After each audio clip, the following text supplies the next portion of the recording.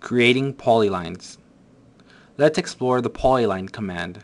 The Polyline command combines arcs and lines into one composite shape. Let's go ahead and see what we can create. The Polyline command can be found here, within the Draw panel under the Home tab. You can go ahead and select that.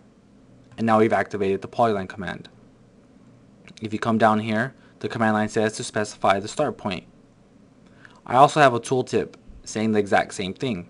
You can toggle that on and off here with the dynamic input. As you can see, now I no longer have the tooltip.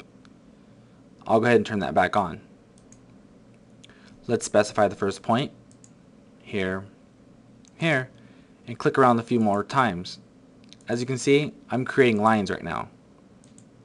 But if you look at the command line, I have a few more options. I can do arcs, close, half width, length, undo, and width. We'll go ahead and explore the lines, which we're doing right now, and the arcs. Let me go ahead and make a straight line to over here, and then I'll activate the arc. Now the polyline is creating arcs instead of lines. I can go ahead and add another point here and continue to create arcs as I move across. Now maybe I want the arc to go the other direction. As you can see down here, I have a few more options now. I have angle, center, close, direction, half width, line, radius, second point, undo, and width. I'm going to click direction.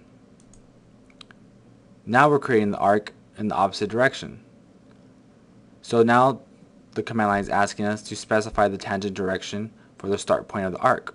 So if I want my arc to start in this direction, I can go ahead and drag this direction and click. And now my arc starts from the direction that I indicated with the angle. I'll go ahead and pull out. I'll go ahead and make another arc. And I'll pan down just so we can continue doing this a few more times. Pull to the side. And I'll pull down. And now you would think if I pulled again, it's going to come down towards the left and then arc towards the right. Another method to do this is to hold the control key. Once you do that, it also changes the direction.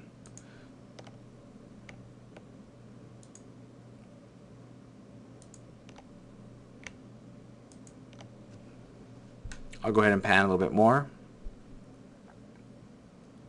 Go back to choosing line and finish creating some lines.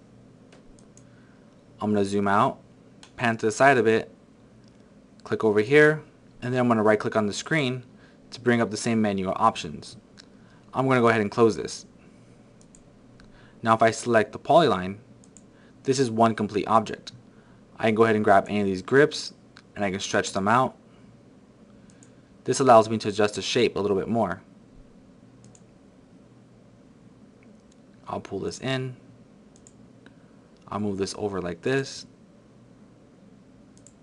And I'll pull this all the way down here.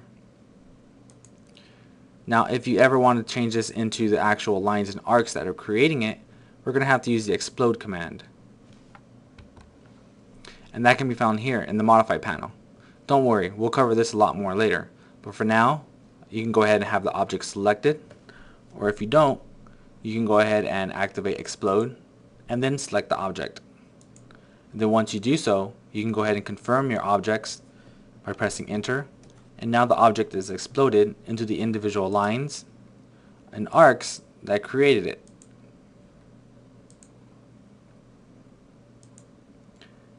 And you can continue to adjust it with these grips here. But now it's no longer connected because it's broken into its individual components.